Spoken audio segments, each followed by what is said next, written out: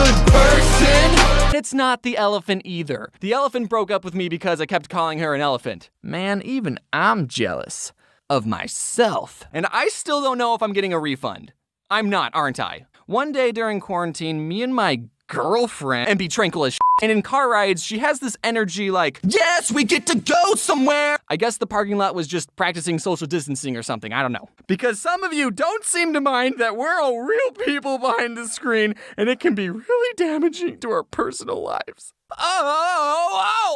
Well, hi guys, it's me, TheOdd1sOut. Now you might think that, hey, this guy sounds pretty different, and I'm not. I just ate some Vegemite. We would watch the wet, white, watery waves wash westward while wondering what weather we would want. What? Things are about to go down. Or rather, things are about to come up.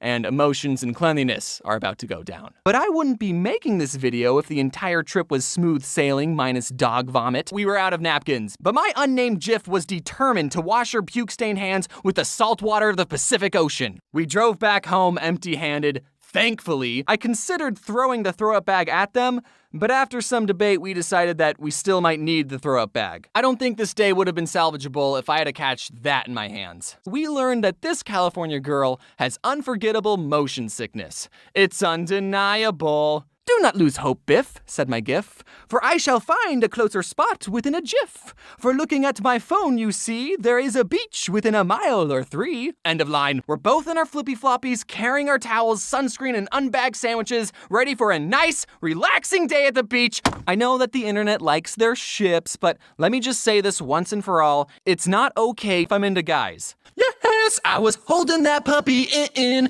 but now we're at our destination. And then we did what we in the business call give up. But I wouldn't be making this video if the entire trip was all smooth sailing. Maybe if we didn't pull over to clean up dog puke, we would have gotten there in time. It wasn't a beached whale or my ex-girlfriend. Unprompted dog regurgitation. But sometimes our most memorable trips are the ones we spend with people we love. And sometimes life's a beach.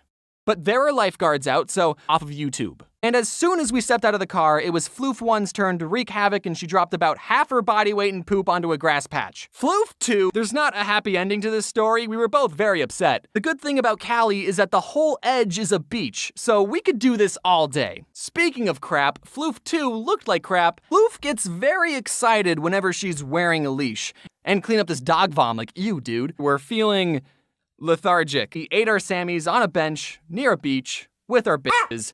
I wonder where we're going. This sign won't stop me because I can't read! Both floofs were sacked out from the day, even though they did literally nothing other than push bodily chunks out from both ends.